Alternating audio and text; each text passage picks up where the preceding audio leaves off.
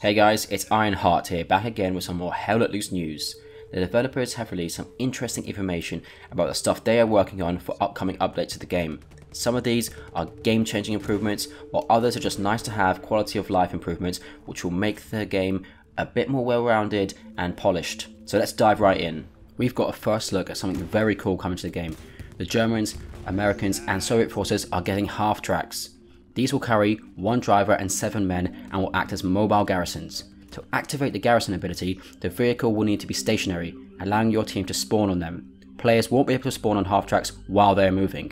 The Germans will be getting the Sonderkraftfahrzeug 251. I probably butchered that. But anyway, the Americans are getting the M3 half-track, and the Soviets are also getting a Lend-lease M3 half-track. For those who don't know, Lend-lease was a US government program to provide military aid as well as food, oil and material to countries like the United Kingdom, the Free France, the Republic of China and the Soviet Union between 1941 and 1945. Basically, the Americans provided equipment to the Soviet Union to help them fight the Germans. The developers have said that these half-tracks will initially be unarmoured, but could be upgraded in future updates with mounted machine guns, so players can provide covering fire while they use them to spearhead attacks into enemy territory. I imagine a good driver will be able to set up a half-track garrison in one location, let a wave of infantry spawn on it, and then redeploy to another location, set up there, and then release another wave to attack from a different angle. I can't wait to try these out. These new toys will be available to try out in an upcoming public test environment for PC players. Jump onto the Hell Let Loose Discord to learn more about how to get involved with that. Improved sound effects are coming to the game. Black Matter have begun adding audio occlusion to certain groups of sound effects. Occlusion is the effect on the sound when obstructed by objects in the game world, reducing volume and high frequencies. Currently, this has been applied to weapons and vehicles and certain character sound effects. Right now, buildings and landscapes all obstruct sounds, but the developers want to refine this feature and apply the settings to more sound effects and potentially more objects within the game world.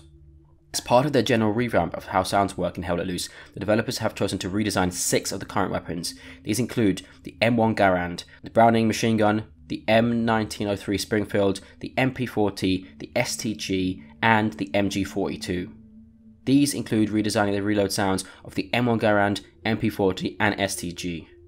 This will bring these weapons in line with the recent redesigns of the Kar-98 and Thompson submachine gun, as well as the new addition of the Soviet weaponry from the Eastern Front update. The MP40, STG and Browning machine gun have been changed to a single shot spawning method which plays one firing sound every time a bullet is fired. Previously, the game used audio loops, which meant that the loops were often cut off when attempting to single fire these weapons. In addition, the developers have worked on more audio cues for vehicle damage through bespoke sound effects. There are 4 components for vehicle damage that now have audio cues attached to health parameters.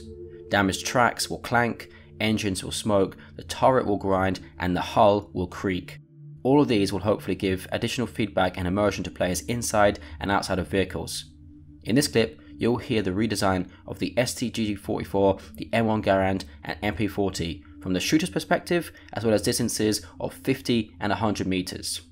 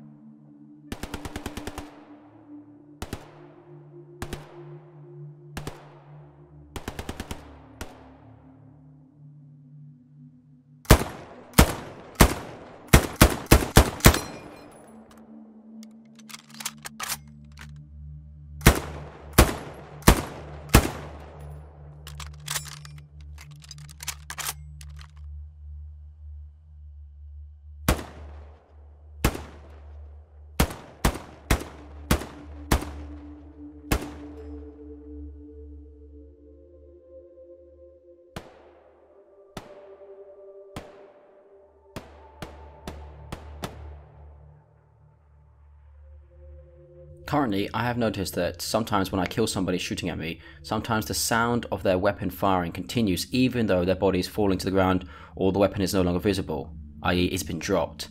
It's a small issue, but if these sound improvements help to eliminate that minor bug or misaligned audio or whatever is happening there, then I think it'll be a good improvement to the game. Another good improvement coming in update 11 will be the deployable replacement system. At the moment, if you build an anti-tank gun as an anti-tank player and that position either gets overrun or is no longer viable because the action has moved somewhere else, you're a bit screwed, because you have to hope that the enemy either blows up your anti-tank gun or you find a way to get back there to dismantle it before you can place another anti-tank somewhere else, as each anti-tank player can only have one AT gun on the map at a time. The developers have recognized that this is a bit of a pain in the ass, so under their new system, when you build a new anti-tank gun, your old one will simply disappear. Here is a quick preview of how that will work. See how the old anti-tank gun in the background disappears when the new gun is built. This change will hopefully make placing anti-tank guns easier and make them more viable in the game, which is a good thing as they're quite fun to use. I've said it before and I'll say it again, communication in Hell Let Loose is essential. Having a mic and setting it up properly is really important. To help players do this, the developers will be introducing a mic check feature in the options.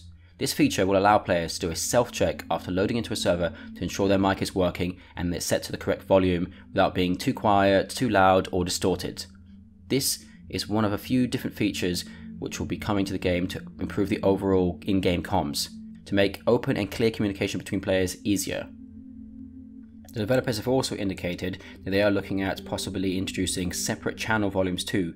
This will be potentially a nice feature because sometimes you can find yourself being overwhelmed by too much chatter on the command chat channel, or perhaps your squad is talking too loudly, and being able to control the volumes of each separate channel will be a nice addition for players who like to differentiate between different channels.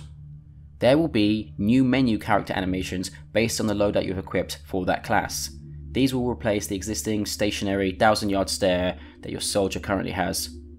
This is an example of a nice to have improvement, but it isn't something anyone in the community was, say, dying to have, as there are still a few bigger issues which need fixing in the game, but having some cool animations to look at while you wait to hop into a server will be nice. The developers are also testing a simplified version of the sniper and binocular optics, which they hope will solve as many issues as possible while maintaining a fun and satisfying experience. The optics in Hell Let Loose have suffered at times from a few different issues, such as sniper scope jitter, visual bugs, or reticle misalignment in different stances. The developers have been honest and said that when they solve one thing, it seems to break another, but hopefully they can find a lasting solution. Finally, we've got some information about some more uniforms coming to the game. We've been given a sneak peek of the American 82nd Airborne Pathfinder uniform. Some of the screenshots here show that, and we've also been shown a sneak peek, a painted US Jungle Frogskin M1 helmet, which will go along with the Frogskin camo uniform I showcased in an earlier Update 11 preview video. That's all for now, thanks for watching, subscribe to the channel for more Hell Let Loose news and Hell Let Loose action. I'll see you next time.